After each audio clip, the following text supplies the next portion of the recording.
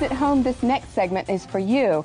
This Friday, the newest batch of Disney Channel stars grown in the Disney Genetic Engineering Lab will be unveiled to the public. Right. Now, Tracy, most of our viewers are already familiar with a lot of the products that have come out of the Disney I Lab. am. Yes. But how exactly do you create a Hilary Duff or a Miley Cyrus from scratch? Right. Well, we're going to find out exactly how it's done right now, because joining us live from the Disney Lab is one of their lead geneticists, Dr. Andrew Rourke. Welcome, Dr. Rourke. There's quite an operation you've got going on out there. Thanks, Jim. So the stars that we see on TV are actually grown right here? That's correct. They're grown and developed here. We engineer their brains for advanced singing and dancing capabilities, even posing for photos. By the time they grow to desired size, these child stars are fully ready for the camera or the concert tours or whatever Disney chooses to put them in. That is simply amazing. Now, how long does it take to actually create a star from scratch? Well, not very long at all. We use the exact same DNA structure for all of our stars, and then we simply tweak minor details like hair color or skin tone. Right, yeah, we do have some footage here of some of the well-known creations that have